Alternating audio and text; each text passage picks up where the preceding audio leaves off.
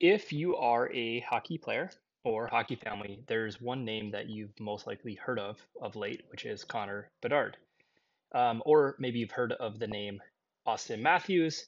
And what I'm going to do is in this video break down kind of their shooting technique, which we've kind of dubbed the slingshot. And so, uh, excuse the voiceover because my language or my headphones weren't working, but I'm walking through essentially this punch and then it's a bottom hand punch pull. So you can see I'm kind of slingshotting my stick through.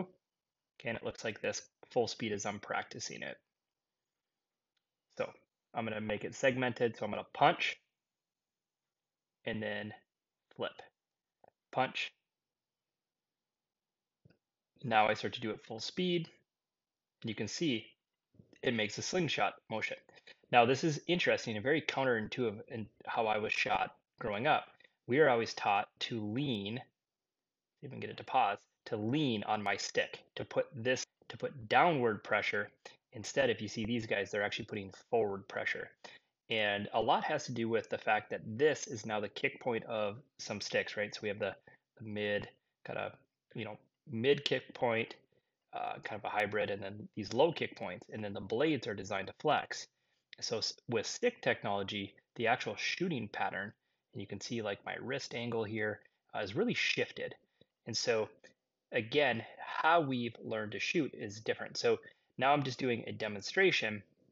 And in this drill, to learn it, I'm going to segment the movement. I'm actually taking my feet out of it, which makes it really challenging. And what I'm going to have to focus on is just the two hands, one punching and then the punch pull. So here's what it looks like. I get my feet shoulder width apart. I'm going to punch and then whip. Punch, whip. And when you break this down just from a technique side, notice, whoop, see we can pause.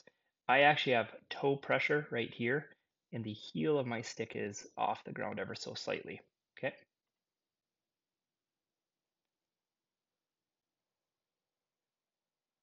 And now you can see these last ones.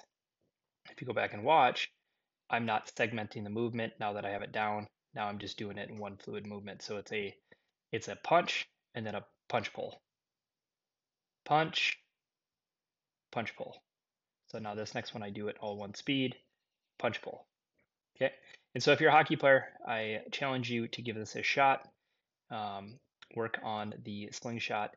Again, it's radically different than how I was brought up shooting, where we were taught that the bottom hand is designed to push down. Instead, I'm pushing that hand forward, and the stick is flexing because of the flex. So to switch all this, and I didn't cover it, I went down from 100 flex down to a 85 flex. And that's, again, 100 flex, I have to lean down into it to create that whip. At an 85 flex, the stick will naturally do it. And I would actually say that my shot is harder with less effort, which is a massive win.